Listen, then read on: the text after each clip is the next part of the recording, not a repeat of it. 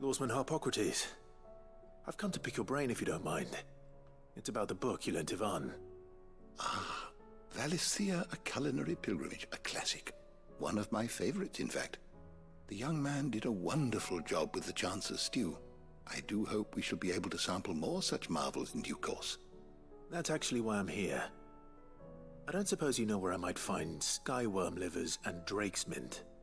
Ah, so the fabled Sandbrequois delicacy is next on the menu. Delightful. The descriptions of fried mortress never fail to make my mouth water. Now, skyworm is a somewhat antiquated name for the wyvern, their ground livers being the paste from which the mortress is made. Dragon livers.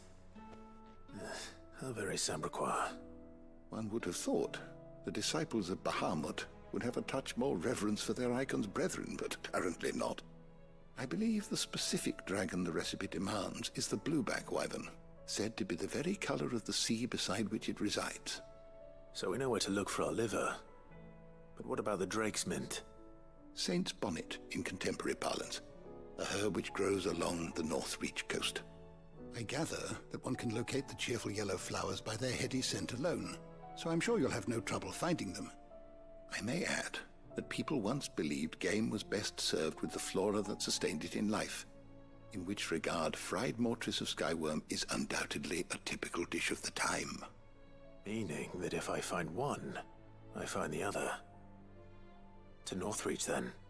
Best of luck, Clive. Easy peasy. Do save me a bite once the dish is complete. I thought he was done talking. My bad.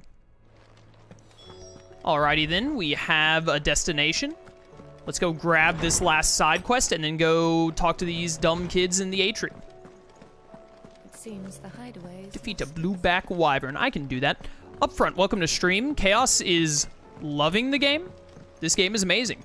Goots has a quest for us. What am I gonna do? How you feeling about the sky?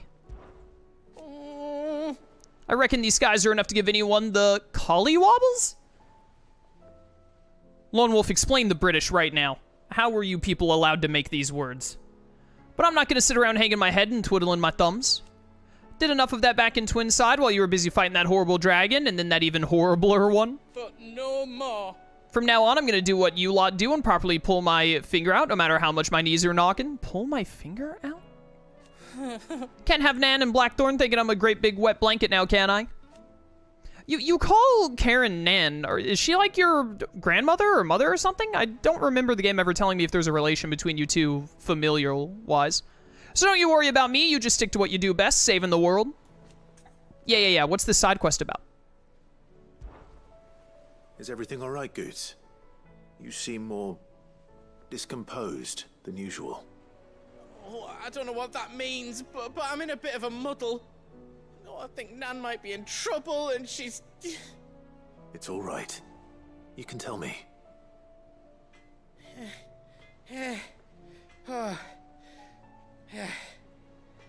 There was a trader came by.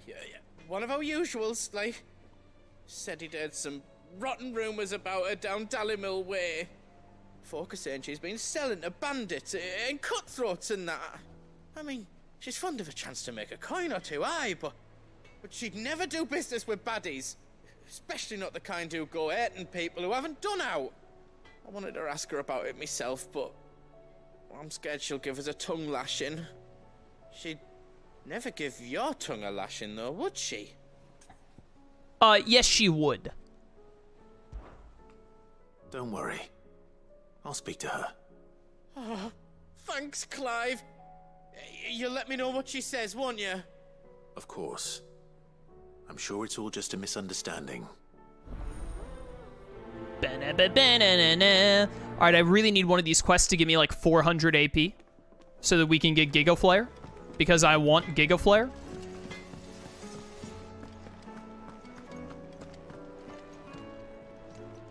Lady Karen, how's business? Not nearly as foul as the weather. You're doing good trade then? Both in and out of the hideaway? Can't complain. Wait, exactly are you getting at? Not once in 5 long years do you pay my affairs half a care. But here you are today, raking me over the coals like a bloody popoto. Just asking. Out of interest. All right. I'm here because I was told that certain rumors have been circulating. About you selling weapons to brigands. Oh, are you? And who was it who knows me so well as to tell tales of my evil exploits? I didn't exactly hear firsthand. All I know is that someone in Dalimil has been spreading word to that effect. And what? You believe it? You think I'm profiting off the blood of innocents, do you? Look, I've done things I'm not proud of. Might be there were a time when I turned a blind eye to the wretchedness of the world so I could line my pocket. But that woman is no more. And you'd know that if you'd ever paid the slightest bit of notice. You're right, Lady Karen. I apologize. It was wrong of me to doubt you. No, it was. Now, I reckon you've got better things to do than pointing your do-gooding finger at a poor old woman. Of course. Good day. Well, that was a fun conversation, wasn't it? Ayo, Goots! She said she's gonna kill you. I spoke with Lady Karen. What did she say? That the rumors were unfounded, and that I was a fool for thinking they might hold any truth, along with some other things that made her feelings clear. And while it sounds like she may have done things she regretted in her past, she says those days are behind her. Oh, well, that's good. I knew Nan wasn't caught up in out bad. But why would people say she was? What did she ever do to them? It's not right. No, it's not. But people do things for all sorts of reasons. Perhaps we'll never know. Well, I'm going to find out. That trader, he said they were all talking about her in Dalimil. So that's where I'm going. I'll find someone who'll tell me, you'll see. Are you sure that's wise? Whoever's spreading these rumors means Karen ill. Oh, right. But that's why you'll be coming with me, isn't it, Clive? I suppose it is. Chat, you're right. Clive can never be an undercover agent. This dude can't act or really lie, for that matter, to save his life. It's just not in his DNA. We're all gonna die. Oh, we're all gonna die. That sucks. No one told me about that. I say we should just...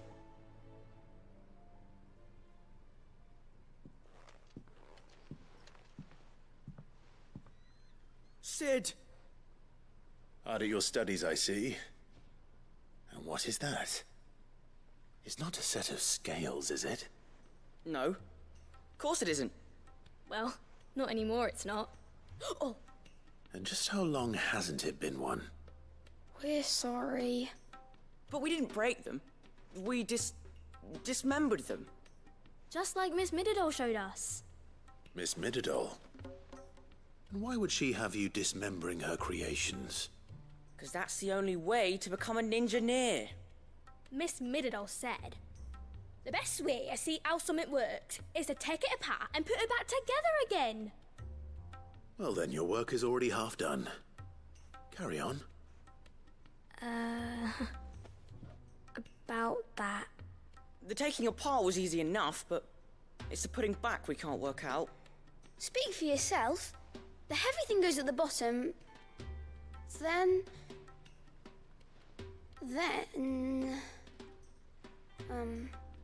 You three need to learn to take responsibility for your actions. So let's have a look at these parts with fresh eyes, shall we?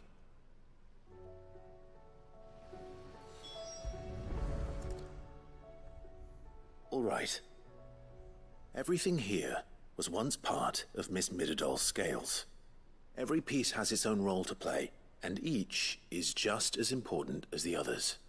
If even one of them is missing, the scales won't work.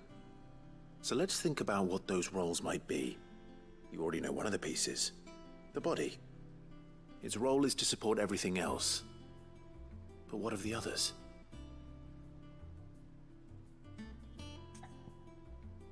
Which part will you inspect?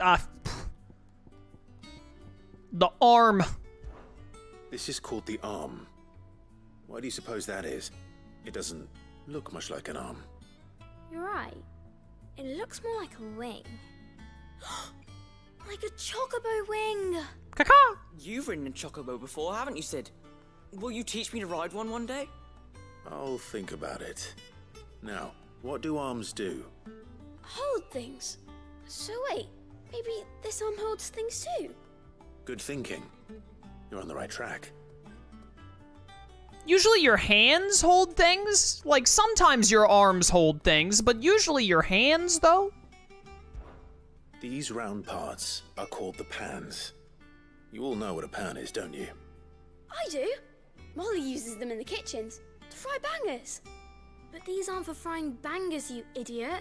They're for weighing stuff. But what if I wanted to weigh Goots? I don't think he'd fit on that little thing. Probably not. What are the chains for?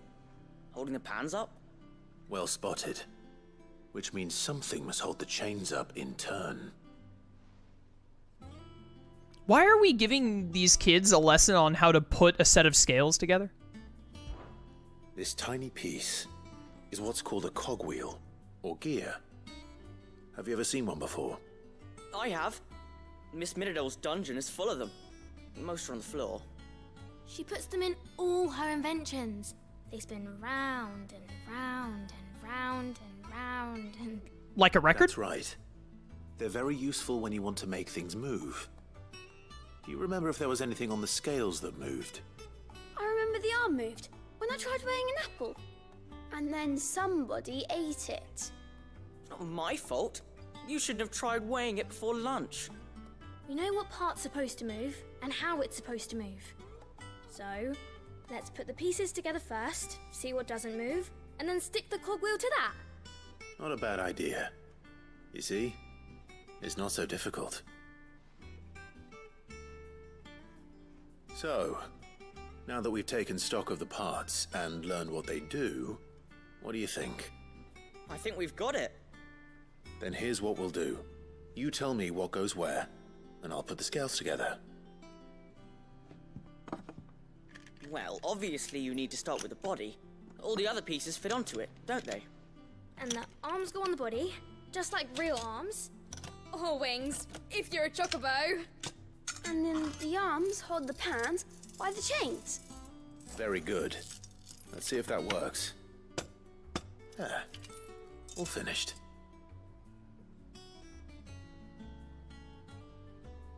Yes! We did it! Well, with Sid's help.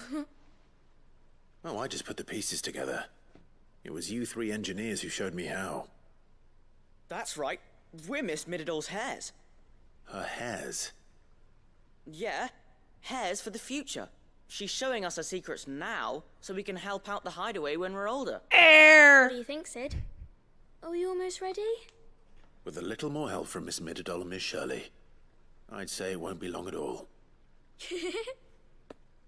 You hear that? It won't be long. Until then, though, do try to be honest with Miss Shirley. Heirs, not hairs. I hate these kids. Hey, look. We never used the cogwheel. You don't think Sid forgot about it, do you?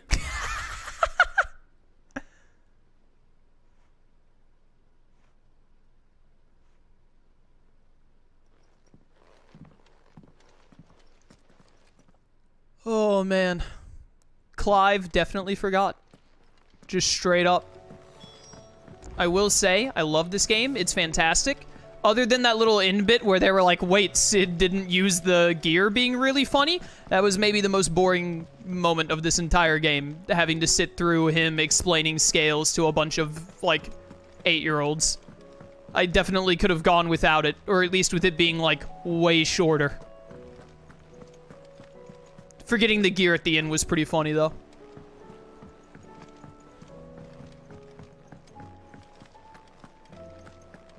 Hey, Shirley, you might want to double-check my work on that scale.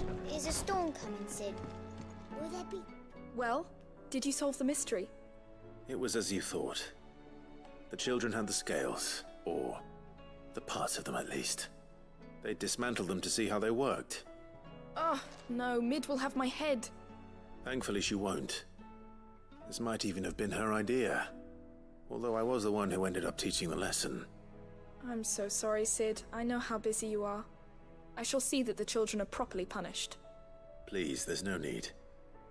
Mid seems to have taken the 3 of them under her wing. She's even calling them her heirs. She'd have them follow in her footsteps. And her father's. I see. Sid, do you know why Mid has been spending so much time at the Hideaway of late? She told me it was because her studies have been interrupted by events in Canva. Is that not true? No, it isn't. The university offered her a commission. In exchange for full tuition, room and board, they asked her to oversee the design of several new war engines. To anyone else it would be an opportunity, but to Mid, who lost both her parents to war, it was a bitter pill. One she was none too keen to swallow. But that should come as no surprise. She's only ever cared about bringing people hope. The very last thing war can be said to do. Which explains her heirs. She's working to give them a better life. And so should I. What's the odd engineering lesson? Oh, you've given them far more than that. And I'm sure they're very grateful. Alright, there we go. Quest complete. Fork over my renown. Idiot. No AP! I didn't really expect AP from that one, to be honest. Yo, 25 more renown, though. It's adding up. Alright, now we can go do the more fun side quests. Oh, wait. Go look at the, Oh, hello. Was the game not gonna let me go to the other places right now? Oh, it's not. Okay, well, we have to go to the Echoes right now, so let's go there first. Our other side quests are locked off, rather, words.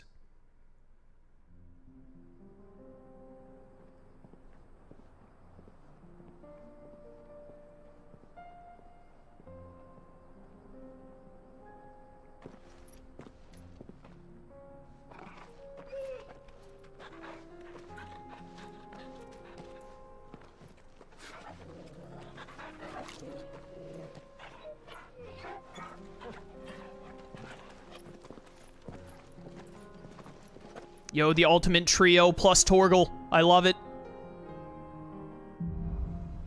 Cloak and Dagger. Ah, good Slay the Spire card. It's like a dream. The 4 of us out walking like we used to. Enjoying this, are you? Gav and the others could be in danger as we speak. You're right. I'm sorry. Yote is a fine scout. If Canva was attacked, she will already have begun gathering information. Tabor isn't far. We should pick up the pace. Little intense, Clive. Just a little intense. Oh, this connects to the Velcroy Desert there. Okay, I see. And we have another side quest coming up way over here. Can I fast travel to... It looks like I can fast travel to other locations. I want to do these side quests first before we continue the main story, because we have a lot of side questing to do. And I want to knock that out. So let's go to Northreach to deal with this wyvern and whatnot. Straight north of Northreach. Let's go.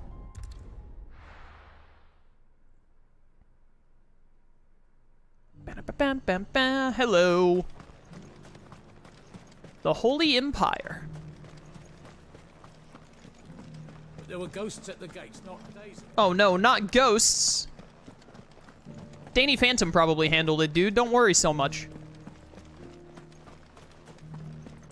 So we're going to help at Canver, which are like the free cities right now on the edge of the Crystalline Dominion and Dhalmekia from what I saw. And then, I mean, our next big target has to be Waloed at this point, right? To the meadows, then. Yeah, to the meadows then, dude. That's what I'm saying. It's got to be Waloed. They're the only ones with the Mother Crystal left, and as we've seen, the king is, like, controlled by Ultima to some extent. All right, Silver Lobos, you want to go? Bring it on, idiots. Get cacawed. I did this wrong. Satellites first. Then this. Stay back. All of you stay away. Come at me, Silver Lobos. Come on, buds. Come on. Way too early. Come on. Come on, then. Get laser beams. I'll just shoot you instead, then.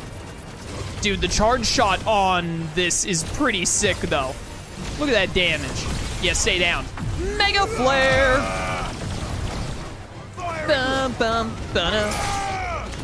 Alright, I didn't realize that there were so few enemies. I thought there were more than that. I do love that the Mega Flare just keeps going. Just falling from the heavens. Said I should be able to find what I'm looking for somewhere nearby. Probably right there. Bright blue dragons and bright yellow flowers. Should be easy enough to spot. A blueback wyvern, it even says the name on it. Hello. This must be our wyvern. Alright. Let's get this over with. I was too early.